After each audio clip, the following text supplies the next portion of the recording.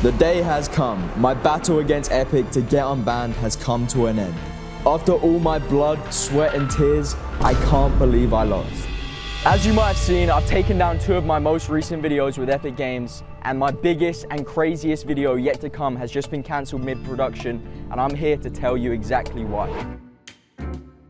You know what? I can remember it like it was about a week ago, because it was. So it's just another day. I woke up, my alarm went off, I stretched, I got out of bed, did my normal routine. I went to the toilet, washed my face, washed my body. I got out of the shower and started brushing my teeth, took a little stroll onto my balcony, looking at the nice view of Los Angeles. And then all of a sudden, I saw this weird looking guy getting out of his car, all dressed formal. He was in a suit and tie. I was mad and confused, this guy was walking really slow and I was just watching him, naked pretty much. And he handed me this.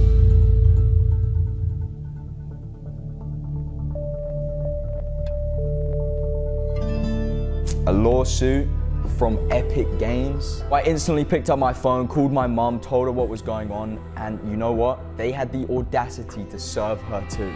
Just in case they couldn't get me. It took me hours just to even open the letter. I was so scared and nervous, I didn't know what to do. Bro, I cannot believe they fucking got him, bro. As his mom, it was really tough. It was really tough, man. I was so scared for my little boy. It was definitely a very sticky situation Jarvis got himself in, but if you didn't know, I'm his lawyer and I was representing Jarvis on this case. But he knew what he had to do. Jarvis had to delete the videos, obviously. But he was banned off YouTube because his channel got hacked a few days prior, so. Bro, I emailed them so many times, but my channel was gone. It was gone off everything, and I didn't know how to get it back. I told him those videos were a bad idea. Bro, you never said that. You said that was a good fucking idea. What do you mean, bro? I fucking told you this was not a good idea. Don't put this on me. I cannot believe you right now. You're supposed to be on my side. It was a very tough time. A lot of arguing, a lot of drama, but I'm just glad it's all over. This case wasn't too bad. I was getting paid like $500 an hour, so I was just trying to use up as much of his time as possible. YouTube finally pulled through and they got him, they unbanned him. I finally got my channel back. I emailed Epic, everything was fucking perfect. And after a week, I solved it peacefully. But honestly, this has been really stressful on me. I have literally got a business, I've got employees.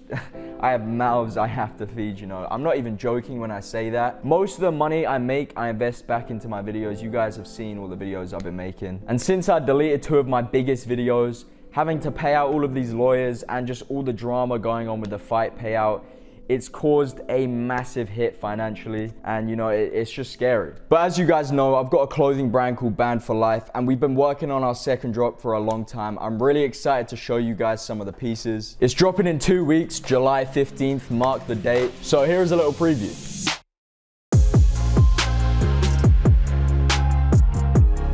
Now, but all jokes aside, I am in the wrong and I genuinely am sorry for what I did. I've now deleted 2 videos on my channel that I feel like I took way too far. I never expected this to happen, but looking back on it now, I understand what I did wrong. I've learned my lesson. I respect Epic for offering a peaceful resolution because I know they could have gone a completely different route. And for that, Epic, thank you.